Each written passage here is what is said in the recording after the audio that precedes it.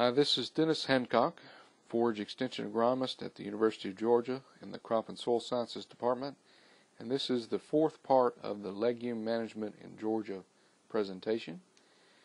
This section of the presentation focuses in on forage yield expectations and animal production response that we would expect to see with some of these legumes. In the coastal plain region, we can expect clover yields to be somewhat variable, and I'm going to step you through some examples here of some yield values, but I want you to can think about this in the back of your mind also from the standpoint of year-to-year variation. And what I'm going to show you here is actually 3 years worth of data from South Alabama. This is broken down now for annuals and perennials that would normally be grown as perennials, but for the most part in South Georgia, these are going to be grown as annual crops, although some of them will be more productive at coming back from seed than others.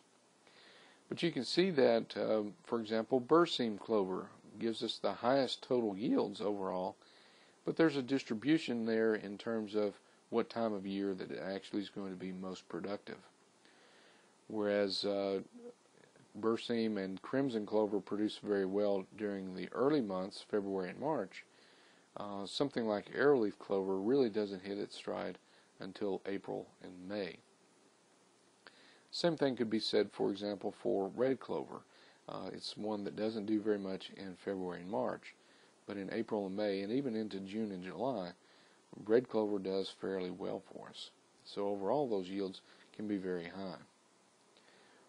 What we should also point out here is that these are yield totals, and this is an average over 3 years, but there's quite a bit of variability that will occur from one year to the next.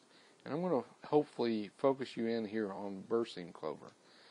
For example, the variability that occurs, and if I talk about this in terms of the number of V's that are here, what basically I'm meaning by that, the more V's that are in a column, the more variable that yield is going to be. So for example, berseem is extremely variable from its standpoint of overall productivity, especially in April and May time frame and in the June-July time frame. Whereas something like arrowleaf and crimson are much less overall, much less variable. Arrowleaf may be very variable in the early stages. Crimson may also be because of weather, but generally speaking, overall they have very relatively low variability with regards to their yields.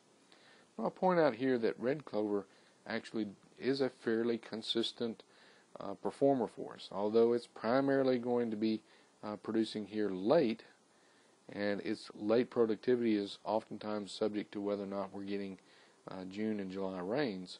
It does perform better for us during that time of the year. It's more consistent from that standpoint. Now let's look at the Piedmont area. And again, the same concept here of the number of V's indicate the more variable that they are. This time we have 3 years and 2 locations rather than the previous situation where we had 3 years and 4 locations. If we look at the average yield, now splitting this up between before March 31st and a total yield, now this was done at Athens, at the Plant Science Farm in Athens, and then also at Edenton. And if you look at the average there, you see that red clover does very well, arrowleaf clover does very well for us, but generally speaking, crimson is going to give us the best early yield distribution. If we look at the variability that exists here, now early yields are going to be quite variable in the Piedmont. It's really unheard of to have reliable productivity out of these annual clovers during that early production season. But overall, we can see that crimson, for example, is very stable in its overall production. Generally speaking, we can get about 3,000 pounds out of crimson stands. Whereas some of the others, particularly berseem and subterranean clover, are going to be much more variable for us. Let's look at the effect of that annual clover addition to coastal Bermuda grass yields. This work was done in Starkville, Mississippi. But basically the bottom line of this graph is that by adding the legume into the system, in this case there really wasn't a clear difference between crimson or arrowleaf, and then comparing that to something with no clover but at the same additional amount of nitrogen fertilizer, we see on average of about a 3,500 pound increase. Now this is very important for us in this day and age to be able to get that extra yield for basically the same amount of nitrogen that's being added. If we really look at the addition of these annual clovers and what they're putting into the situation into a Bermuda grass hayfield, generally speaking, they're going to be adding about 100 units of nitrogen per acre on average. So let's take a look at that in terms of the value of that annual legume establishment. Generally speaking, if we talk about just general values for the cost per seed, now these actually may be slightly on the low end for what you might have in your particular farming operation, but I think this is useful to use these as kind of a baseline guide. If we look at both the cost per pound of seed and then also translating that into a cost per acre using the respective seeding rates that would be appropriate of that, in adding this now to a ryegrass overseeding situation where we're going to be adding that overseeding our Bermuda grass anyway, what value does that have for us then? Well, let's take a look at this in a little bit more depth with regard to how much nitrogen would need to be produced to cover this cost of seed production or seed addition to the system. Well, to do that, what we would do then is take the cost per acre in terms of the seeding cost and divide that by the value of the nitrogen that would be derived. In this case, we're going to value a pound of nitrogen at 75 cents.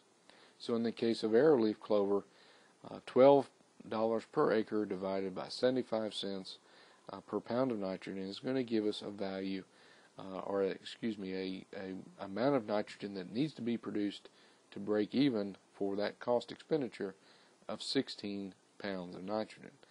Now obviously there are other costs that need to be considered here, but this is a little bit of a simplification, but I think it does illustrate the amount of nitrogen that would need to be fixed. Now you recall earlier that I said that in many cases by adding these annual clovers, especially arrowleaf clover and crimson clover, and also red clover for that matter, we can expect about 100 units of nitrogen to be added per acre. In general, that can range anywhere from 50 to 110 and from 70 to 140 for the arrowleaf and crimson, and 50 to 130 for red clover, a much later maturing variety or species. So what I'm basically showing you here is that almost assuredly we're going to get more nitrogen back than the cost of adding that legume to the system. So this is a very valuable way of adding nitrogen to our forage system. Let's talk a little bit about feeding versus grazing systems, and specifically, we have a lot of interest in pasture-finished beef operations and other aspects of that. And legume management fits very well into controlled grazing, in management-intensive grazing, or sometimes called rotational grazing.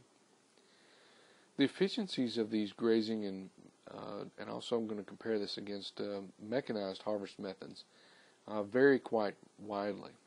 For example, for something like continuous stocking, which is basically where the animals have continuous access to the pasture at a set stocking rate, they're not rotated around among different paddocks. Generally speaking, for every 100 pounds of forage that's produced, only 30 to 40 of those pounds will make it into the animal. That's not a very exciting efficiency value.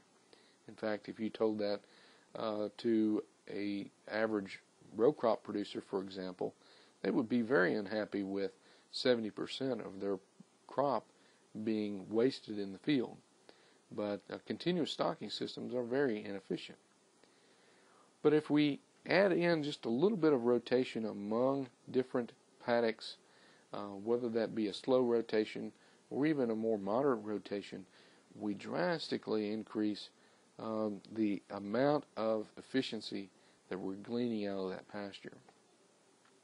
And then under strip grazing or very intensive kinds of systems, and I'll lump in here a very intensive, management intensive grazing, MIG. This could also include the frontal grazing techniques where we're grazing off a little bit at a time and making very efficient use of that crop. In those particular settings, we're getting 70 to 80% of the value of that forage that's produced is actually making it into the animal. So that's a drastically increase. And if we compare that to mechanical methods of harvesting forage, specifically hay crop production, which generally speaking is going to be in the 50% range rather than the range that I show here, but generally speaking it's going to be quite variable based on curing conditions and feeding and storage losses and so forth. It also compares very well against silage systems and green chop systems, for example, which also require a lot more energy, a lot more time, and labor and expenditures. Now, one of the key concerns that we have for using legumes in pastures is the potential for bloat. Now, bloat is a buildup of trapped gas inside the rumen of the animal. It causes a foamy layer to occur inside that rumen that prevents gases from being eructated or belched out of the animal. As a result, what eventually can happen is those gases build up to the point where the animal can no longer inhale and exhale into their lungs, and they can actually suffocate to death. This sometimes also can occur on small grains too, so it's not something that's just limited to legumes, but it oftentimes is a problem on legumes. Now, there's some very key preventative measures that need to be employed here. First, don't starve these animals out and then turn them out onto legumes when they're hungry. That will cause those animals to gorge themselves on the legumes and will cause this rapid buildup of this foamy layer and trapped gas. It's also important, I think, to include a mixture of forages in that animal's diet. To include something that's a little bit more fibrous that can balance out the compounds within the legumes that are going to be causing the bloat problems.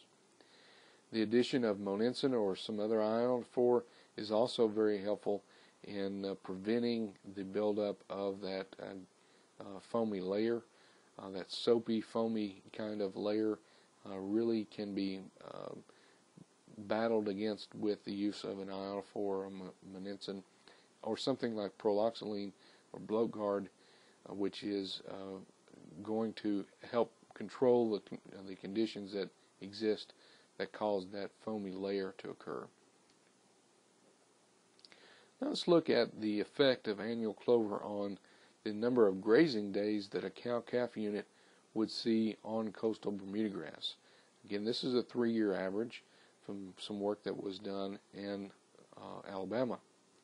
If we look at a combination of rye, cereal rye grown with arrowleaf clover and crimson clover, we can see that they've added about about 100 units of nitrogen in addition to that. And now this is being added to the coastal Bermuda grass after the rye has occurred, or after the winter annuals have died out, Now we've gotten very long period of grazing here from January 8th all the way over to October 5th.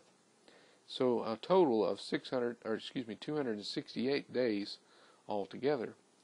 Whereas with arrowleaf clover and crimson clover combined, we didn't add any nitrogen to the coastal Bermuda grass in this study, and we ended up with 211 days of grazing out of this. Interestingly, when we have ryegrass alone, and we've added a fairly substantial amount of total nitrogen, we still only ended up with 240 days of grazing. Of course, all of that is better than adding nothing at all, which where we added that 100 pounds of nitrogen only. We didn't get to start grazing on the Bermuda grass until April 6th, and in this case we only had less than 190 days worth of grazing. So what effect does that have on the animal performance, and the cow-calf performance? Well, if we look at that same exact study and looking at the calf and the cow data, the cows basically held their own on the rye and arrowleaf crimson clover combination, and compared to the ryegrass alone and no annuals, they did fairly well with respect to that. Interestingly here, this arrowleaf clover and crimson clover combination really statistically ended up with a very superior gain on those cows. In other words, those cows were able to maintain more body condition on that particular combination than anything else. Now, we also saw greater daily gain on the calves on these cows, okay? So, in generally what we saw was that when we had clover in the mix, we had at least as good as with ryegrass alone, and sometimes vastly superior. In fact, this was quite a bit more significant, or highly significant, the difference between having the rye and the clover combination versus a ryegrass alone. That 90 pounds worth of difference per acre makes a lot of difference in the bottom line there.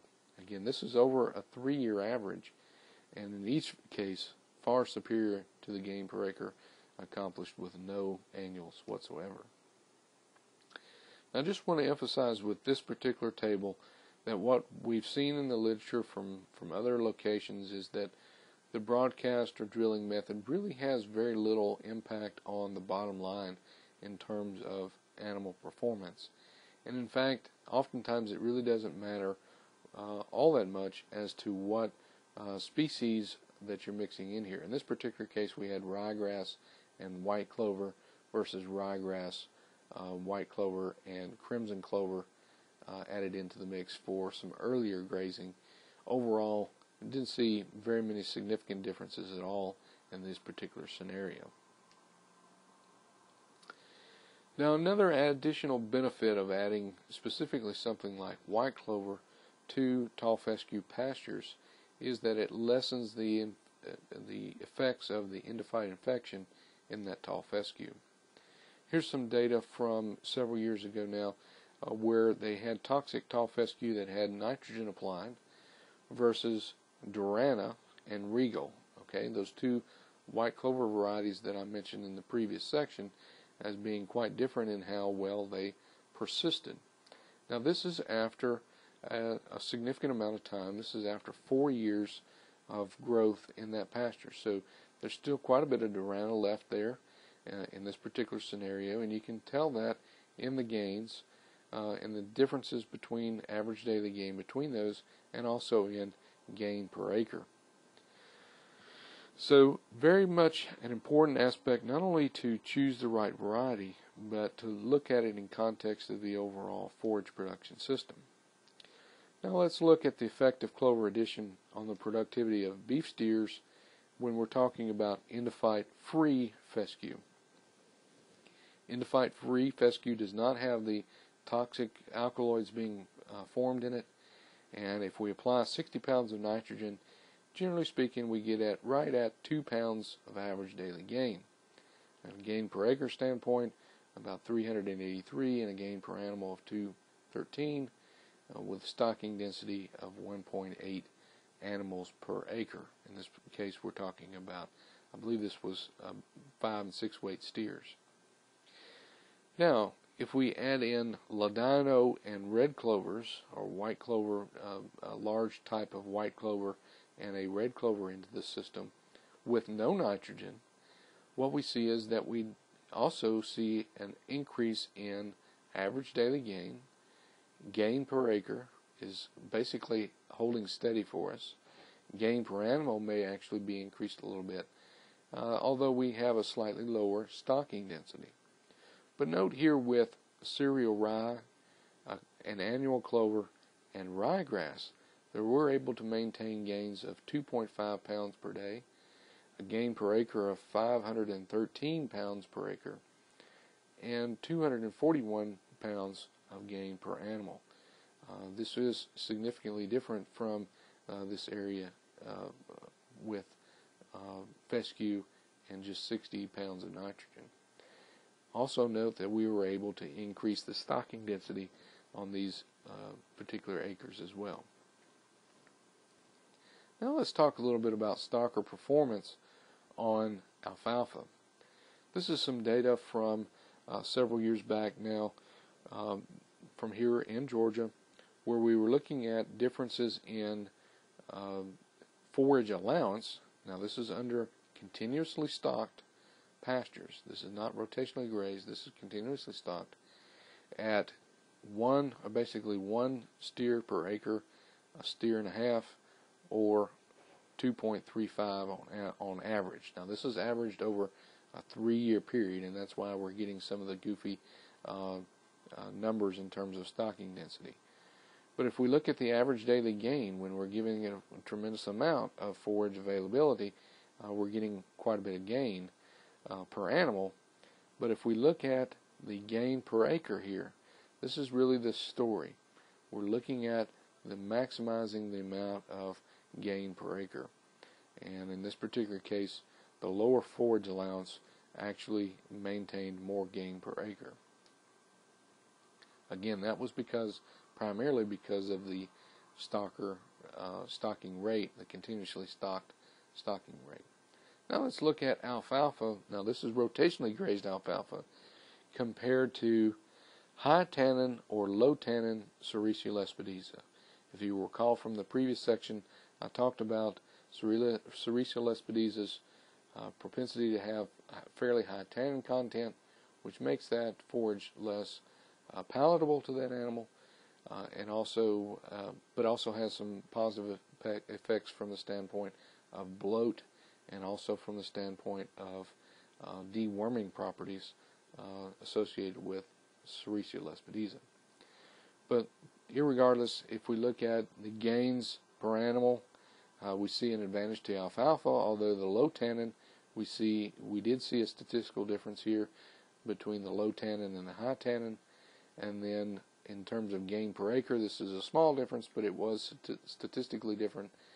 But the gain per acre from the alfalfa standpoint was very dramatic.